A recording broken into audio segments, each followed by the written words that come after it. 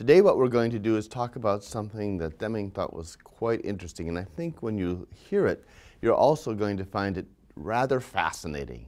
It's the difference between information on one hand and knowledge on the other. What is the difference when I say information, and what does it mean when I say knowledge? When we talk about information, I'd like you to think about this. This is a dictionary, and it has information in it. All it has are words and definitions. You really can't do that much with it, but it has a tremendous amount of information. We use information all the time.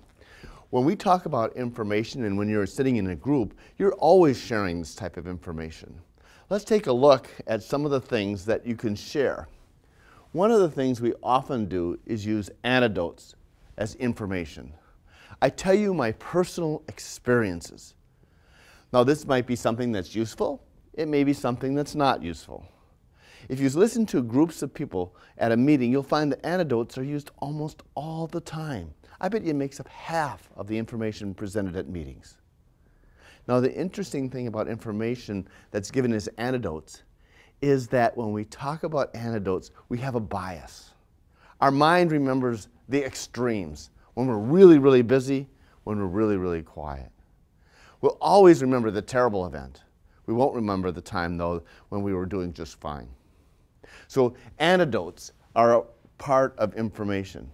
One of the things that's important is that people start talking about anecdotes is this quotation. The plural of anecdote is not data. You really can't make decisions based just on anecdotes. They're useful for getting things started, but you can't rely on anecdotes. The second area that you can get information from are focus groups. Focus groups are when you bring people together and you get perceptions of what's going on. Again, you can't run things or you can't implement things just based on focus groups. It gives you a perspective that might be helpful in forming plans, but it's not going to necessarily change the way your system works. The third thing is we rely on data. And aren't we inundated with data? We get tons of data. Well, let's take a look at the types of data that you might receive when you're trying to make decisions. One, past performance. You'll be inundated with information that occurred a month ago, 3 months ago, a year ago, 2 years ago. That's all interesting stuff, but is it able to predict what's going to happen in the future? It's interesting stuff, but is it something that will make a difference in how we can change our system? Perhaps some, but it's not important from the standpoint of how we will proceed just based on past performance. There could be so many variables as to why things happen that way that those variables could change. The other thing is we use experiments. Experiments are great for science. It's finding new knowledge. You have a control group and you have a group that has the experiment with one variable. Again, you might learn something about it, but systems are much more complex. You can't control one variable.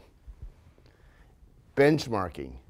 Benchmarking is a way of going out and comparing yourself with other companies or other organizations. You find out they're doing really, really well, and you're maybe not doing so well. And consequently, you think, well, I can just copy them, and then I'll be able to be just as good. Again, Deming was very, very tough on benchmarking. He didn't approve of it at all. He thought, well, it's wise to look at their processes because that might help you. But he felt there was big differences between groups, and maybe the reason why that group is doing so well has nothing to do with how you would do so well. He was much more interested in continuing improvement. And finally, one of the things that's often used is percentages when you're getting data. As soon as you see a percentage in any type of data, be cautious. Just remember, those denominators can really be quite small, and consequently, the percentage difference is quite large. So be careful when you're seeing percentages. So that's the type of information that you're going to receive. Now, Deming would point out that by looking at all this information and such, you might learn a few things, but it's not the way to manage your system. The way you want to manage your system is to use knowledge. When Deming talked about knowledge, he used an example involving a rooster. What did he mean by talking about knowledge?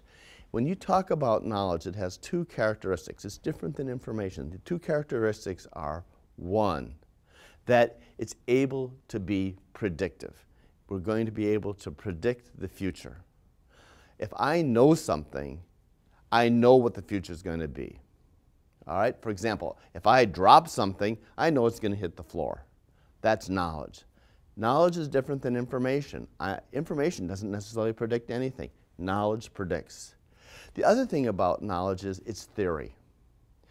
Knowledge is only as good as your last example. It can be changed in a minute, and that's where Deming used the rooster. And he used the example of the rooster in the following way. This rooster had knowledge. The knowledge was that every time it would go out in the morning in the dark, it would go cock-a-doodle-doo. And when it did that, the next thing that happened was the sun came out. So every morning, the rooster would go out, cock-a-doodle-doo, the sun would go on. And so the rooster knew that if it cock-a-doodle-dooed, the sun would come out. It had knowledge. Now, the interesting thing was, one day, the rooster didn't go out, and the sun came up. The rooster then realized that its theory was wrong. Its knowledge actually improved. Its theory was stopped and was able to develop a new theory. Well, I have no control over the sun. So it is with systems. We're able to predict, and we use a theory. We continue using that theory until we find things that happen that make us say we need to discard it, and then we develop a different theory that's probably more sophisticated and more applicable. That's what knowledge is. Now, as Deming talked about knowledge, and he looked at all the things that are going on in the system, he said some things that were rather scary.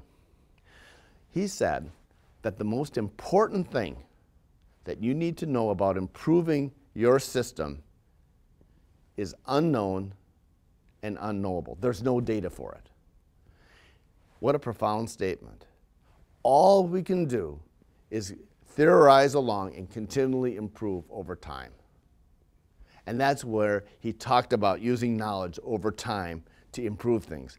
And the thing that he developed was something called a PDSA cycle.